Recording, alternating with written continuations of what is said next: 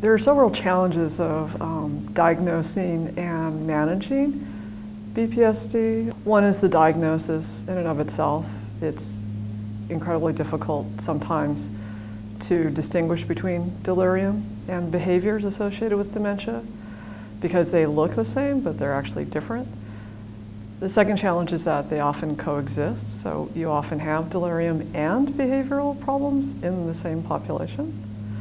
A third problem unique to the membership of AAHPM is how do you actually manage this in hospice, particularly since many hospice patients are managed in nursing homes at the end of life. And nursing homes have very specific federal regulations that govern prescribing practices, some of which actually affect the very common ways that we typically treat these conditions.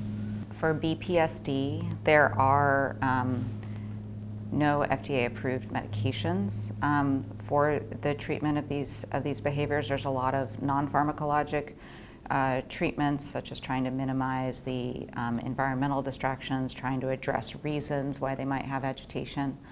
There are some studies showing that certain SSRIs, such as Celexa, and also some anti-seizure medications such as carbamazepine that have been shown to possibly mitigate some of the behaviors. So those are some drugs that can be used, but I think one of the big takeaways is that antipsychotics will not help patients with BPSD and really should not be used, and there's a lot of regulatory issues.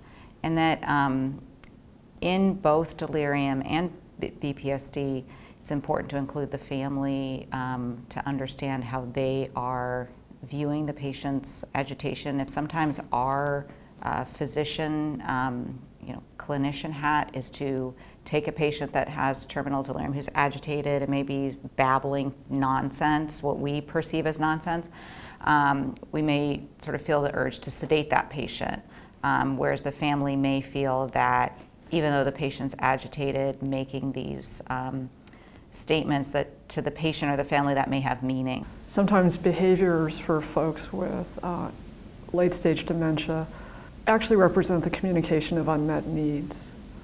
And this idea that folks with dementia have a praxis issue where they can't really tell you what they need, they can't tell you that they're hungry or they want to go to the bathroom.